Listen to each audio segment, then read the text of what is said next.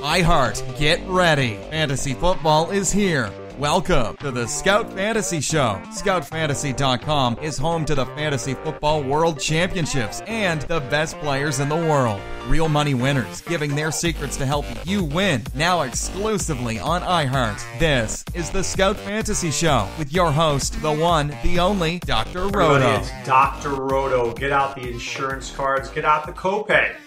The office is open, my friends. All right, so let's talk about Starling Marte. As you all saw, he's suspended for 80 games, and I think what was a major shock in the fantasy baseball world. I don't think anybody expected this to happen. Nobody saw it coming. I know I certainly didn't. And I have Marte in both labor and tout, and he was a cornerstone of my franchise in both of those leagues. And there goes Marte for the next 80 games, and I'm sure we'll see him at some point in July. And this is just so disheartening. It really is. It's terrifically disheartening for fantasy owners. Tested positive for, was it nandrolone? I don't even know what it is. It's it's a PED.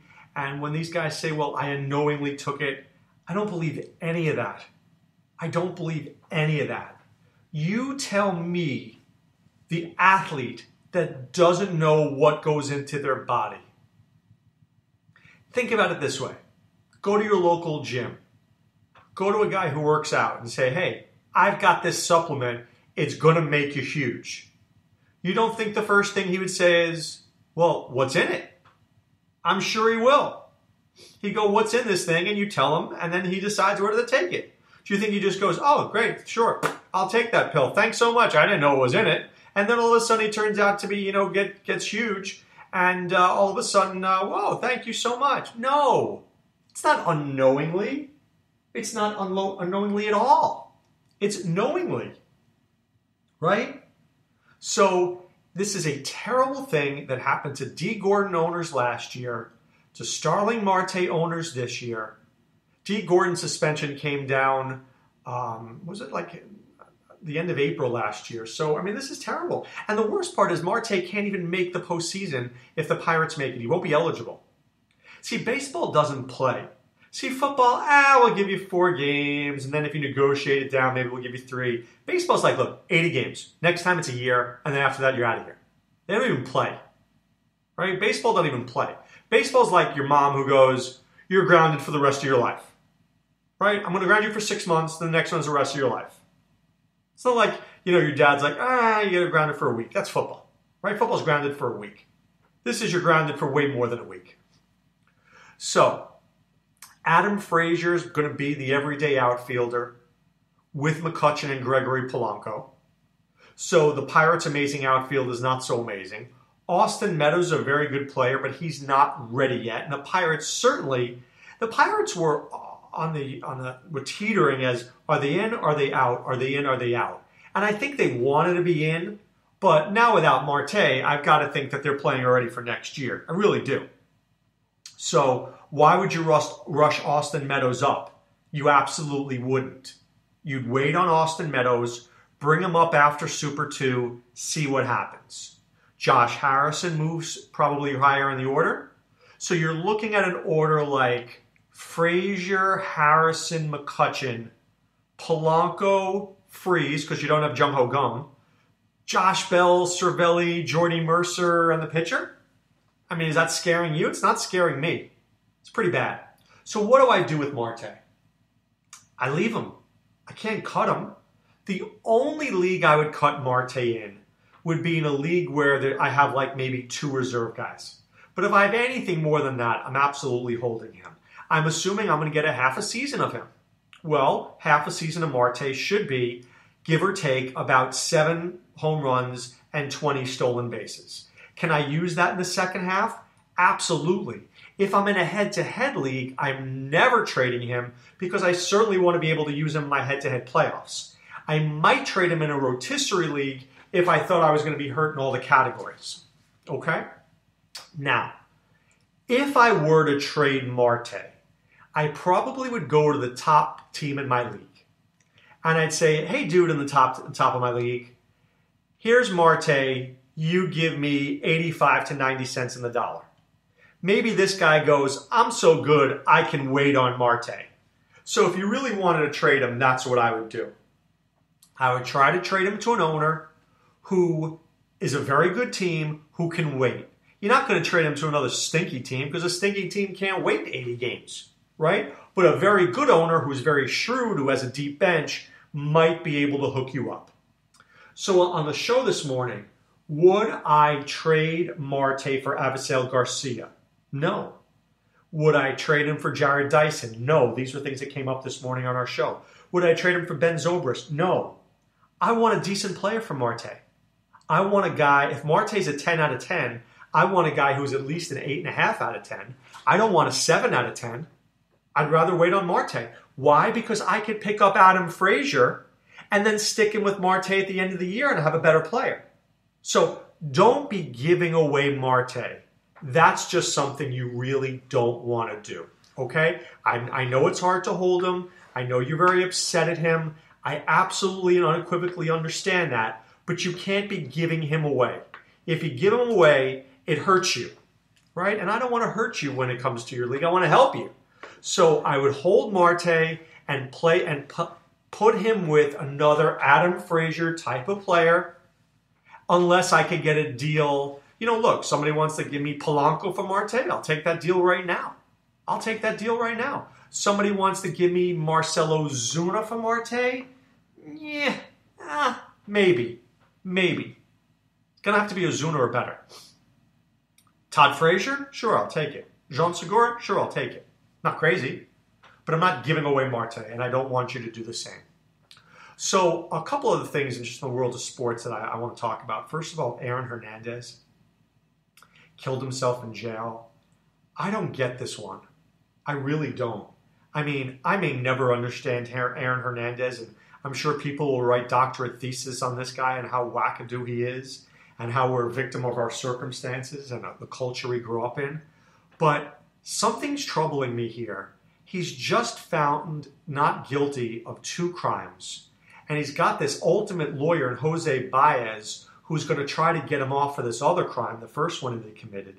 And now he kills himself in jail when things seem to be going at their best for him? That doesn't make a lot of sense. It just doesn't. You know, we were joking. It sounds very much like The Wire, like he had to kill himself. I don't know. Nothing would surprise me with these guys. Would Aaron Hernandez kill himself to save his fiancée and his daughter? Absolutely. I truly believe that. I believe that 100%. And maybe that's what happened. Maybe they said, look, dude, you better off yourself. Otherwise, we're gonna take out those closest to you. I can see that. But I will remember Aaron Hernandez as the football player. I'm going to do that. I'm going to remember him as the UF Gator, who was a really good tight end. I'm going to remember him as the New England Patriot, who was almost indefensible. I mean, this is a guy that you couldn't defend. This is a guy who, with Gronk, was 2 of the top 5 tight ends in football. This is a guy that you couldn't game plan against. This was a guy who was just a supreme athlete who I truly enjoyed watching on the field. Was he a train wreck in his real life? Absolutely. Did he do a lot of bad things? I'm sure he did. If he didn't do this, I'm sure he did a couple other things.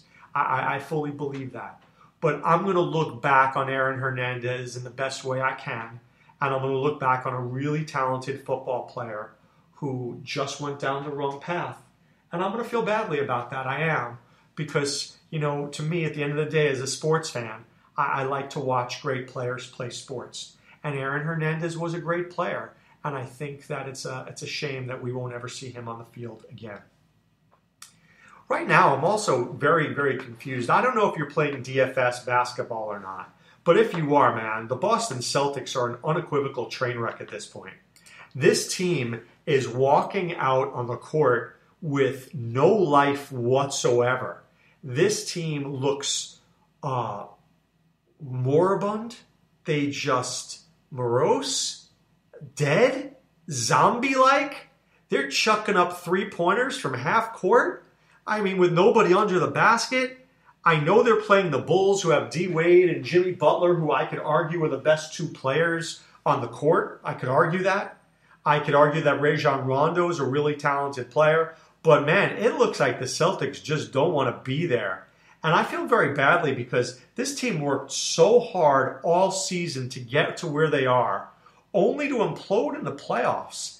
And, it's very disheartening for me as a sports fan to see that because, man, I like the Celtics. I love Brad Stevens and I love Isaiah Thomas, and I feel very badly about his sister and Avery Bradley and Jay Crowder. But, man, this team has just packed it in and given up. It really has. It's kind of pathetic to watch, and it's very sad to see. So hopefully the Celtics can right this ship.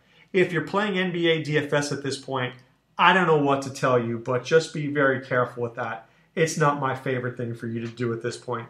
It really isn't. Let's take a look at the night in DFS tonight. This is a very, very tough night in fantasy baseball for DFS purposes because you've got Clayton Kershaw and Madison Bumgarner. I would say about 60% of people in DFS are going to own one of these two guys. About 30% will own Kershaw, about the other 30% will own Bumgarner. So 40% of people will be contrarian, and they'll go Tanaka or Archer or Keuchel or whatever it is. But this is a very difficult night to play because you either have to embrace Kershaw or Bumgarner or you have to go away from them, right? And going contrarian is never a good life decision when you're going contrarian against two of the best pitchers in the game. So I'm going to give you a strategy now that I'd like you to employ.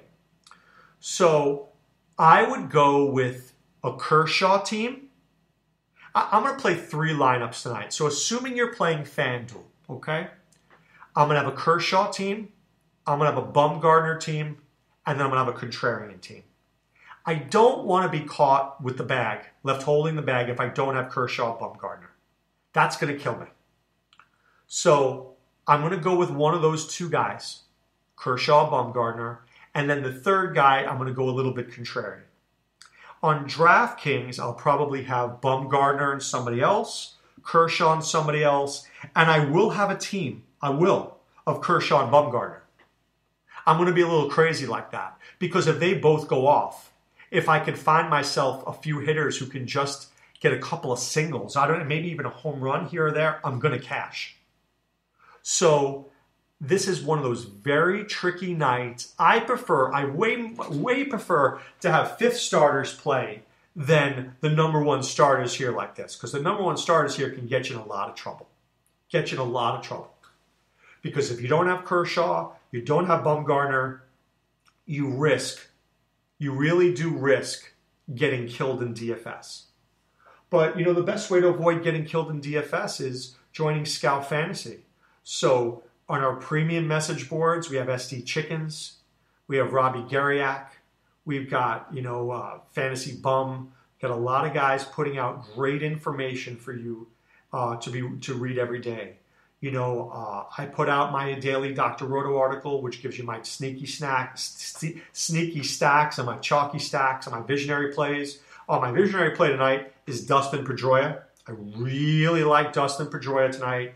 I don't like Francisco Liriano. Pedroia didn't play yesterday, so he's nice and rested. He usually rakes lefties. He usually rakes Liriano. I think he goes 2 for 4 with 2 RBIs and 2 runs scored. I will absolutely and unequivocally have a piece of Dustin Pedroia tonight.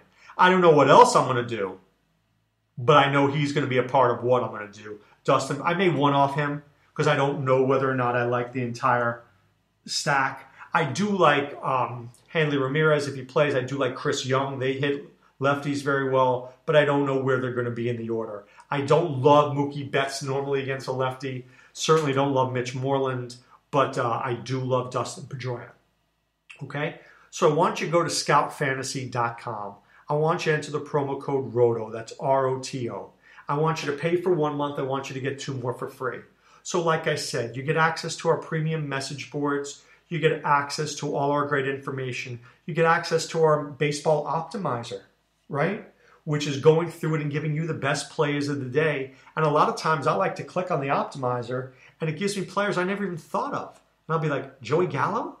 Really? Did you mean Jerry Callow or Joey Gallo? But if you mean Joey Gallo, and then all of a sudden I found the next day that Joey Gallo hit a home run, I'm like, oh my God, only the optimizer would have had that.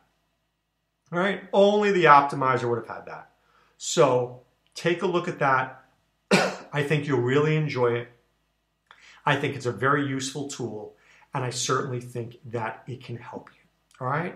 So right now it's time to put away the insurance cards, put away the copay. The office is closed, my friends. I want to thank you for listening. Thank you for being a part of this podcast. If you have Starling Marte, don't get yourself down. Keep it right here. We're going to be okay. I've got him in 2 leagues. We will get you through this. We will figure out a way for you to still win your leagues without Starling Marte. So don't worry about it. All right, guys. Have a great day. Be well and take care. Thanks for listening to the Scout Fantasy Show. There's never been a better time to join the Scout Army. Visit scoutfantasy.com. Use the promo ROTO for 2 months free. And don't forget, fantasy players, please thumbs up the podcast on the iHeart app. See you next time. Go Scouts!